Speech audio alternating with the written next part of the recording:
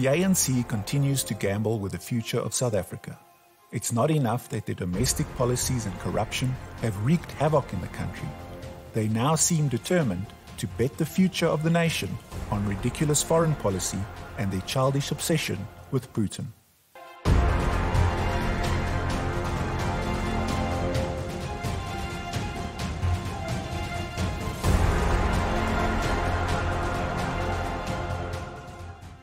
The American ambassador, Reuben Brigety, claimed that South Africa has sold weapons and ammunition to the Russians. The arming of Russia by South Africa with the vessel that landed in Simonstown is fundamentally unacceptable.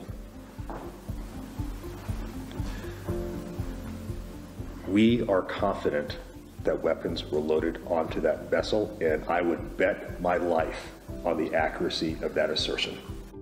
When DA leader John Steenhuisen asked Ramaphosa about the allegations, the president did what he does best: insult the intelligence of South Africans and kick the can down the road.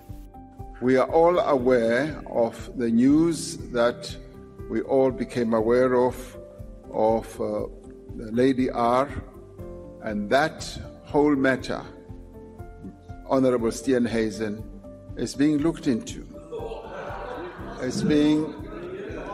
No, it isn't. It's being looked into, and whilst the process continues, I want you to allow that process to continue to reach its fruition.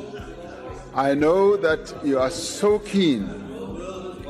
You are so keen and you are so interested in knowing exactly what happened.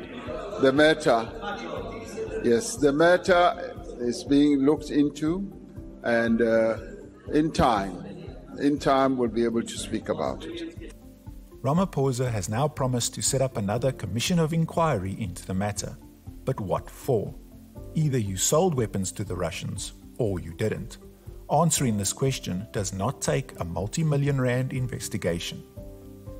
The president can feign ignorance and anger as much as he wants. Still, it's not possible for weapons and ammunition to get onto a foreign ship at a military-controlled naval base without the government knowing about it. Or perhaps it is, considering that private planes can land on military bases and criminals can walk out of prison. Anything is possible in this country. But that still means that either the president has no control over what his ministers and military do, in which case he is incompetent, or he is complicit. So what is the big deal about South Africa selling weapons to the Russians? Surely, South Africa can trade with whoever it wants as a sovereign nation. However, the country has claimed to be neutral in the war between Russia and Ukraine. Selling weapons to the Russians proves that South Africa is in fact not neutral, but instead supporting Russia. Our officials reiterated our respect for South Africa's policy of neutrality and non-alignment in international affairs. And yet they noted a series of issues which suggest that in practice, the government of South Africa is in fact not aligned. This standpoint will put the country at odds with the US and the West. As a sovereign nation, South Africa has free will, but like any person with free will, actions have consequences. You cannot do whatever you want and expect no repercussions from your actions. And the ANC's choice to align with Russia will have devastating consequences for everyone in South Africa. By Friday morning, the rand had already slumped to a record low of 19.47 rand against the dollar. So expect everything, including petrol, to cost more, courtesy of the ANC. Both trade and foreign investment from the US far outweighs that from Russia. Tourism income from the US is also far more significant than that from Russia. So from an economic perspective, it makes no sense to side with Russia and risk damaging our trade relations with America and the West. Of course, South Africa is free to choose its diplomatic and economic partners however it chooses. And so is the United States of America. This is not a matter of bullying, as I often hear in this context. It's not a matter of threatening. This is how any relationship works. We also risk losing our membership to AGOA, the African Growth and Opportunities Act. AGOA allows us to export thousands of products duty-free to the US and earns the country billions of dollars each year. In the existing legislation for AGOA, there is already a requirement that no recipient of AGOA privileges should take actions that are directly in contrast to the national security interests of the United States of America. People on social media have also claimed that the report is false because South Africa doesn't have weapons and ammunition to export. This stupidity was echoed by the country's clown-in-chief, Julius Malema. There's no one with such capacity in South Africa who can supply Russia with weapons. If anything, it is the other way around. This is not true.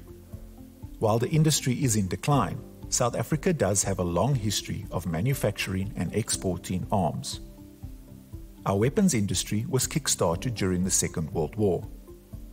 South Africa went on to supply 45% of all the .303 rifle rounds that were used by the Allied forces during the war, a total of 768 million rounds.